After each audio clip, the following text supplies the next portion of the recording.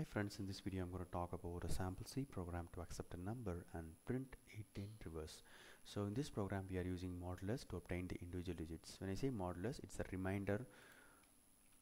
When I divide a number, it will give the reminder. For example, if I do mod of 10 for this number, I'll be getting 6. If I do mod of this number, I'll be getting 3. So the last digits I'll be getting, okay? So let me explain you the program. Number will be given by the user. We are going to multiply by 10, then we are going to get the last digit and add it.